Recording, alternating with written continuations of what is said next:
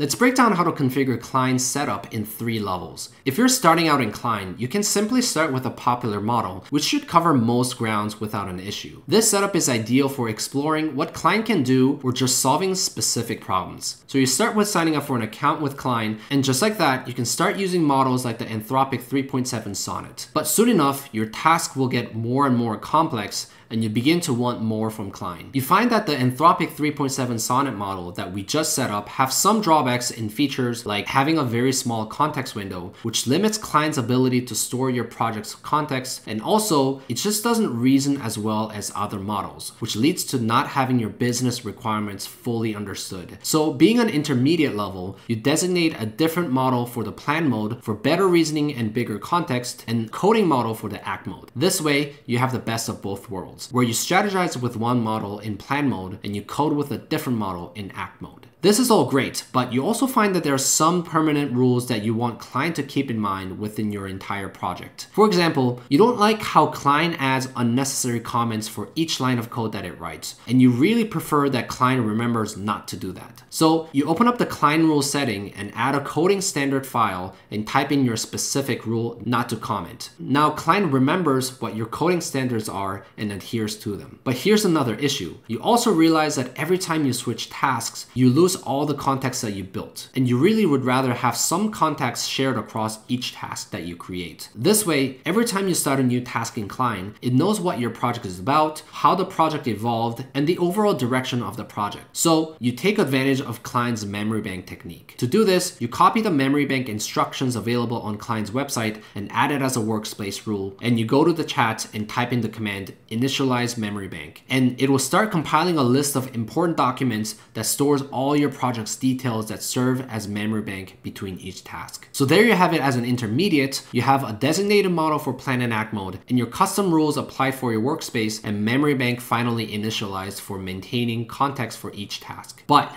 you want to go to the next level. As you're working with Cline, you find that there are some limitations in certain models that you picked. For example, some models just don't have up-to-date documentations, especially on newest libraries or dependencies that you'd really need within your project. You learn that even the newest models from OpenAI and Anthropic aren't trained with the newest information available on the internet. What you also find is that certain models just don't perform well in breaking down a complex task into a series of smaller ones. So you naturally go to MCP Marketplace in Cline to find some neat tools to integrate with. You learn that MCPs like Sequential Thinking, Perplexity, and Context 7 can really help bridge the gaps with great success. So you install these servers to help you improve Cline's ability to carry out your task. Finally, you also start to recognize that there are some generic rules that you want Cline to keep in mind for all projects. So in the Cline rules section, you add these rules in global Cline rules section so that every project that you create adhere to the same standard. What you will find is that all of what's mentioned so far, they all come back to these 3 pillars: model, Cline rules, and MCP. And depending on how much or how little you engage with these 3, you will get varying experience from Cline. As a beginner, you pick a solid model and lean on it to get the job done, whereas as an intermediate, you expand to set different models for plan and act mode, enable memory bank feature in Cline, and set some custom rules. And finally, as an advanced user, you start to master all 3 pillars, including the MCP, to get the ideal setup in Cline.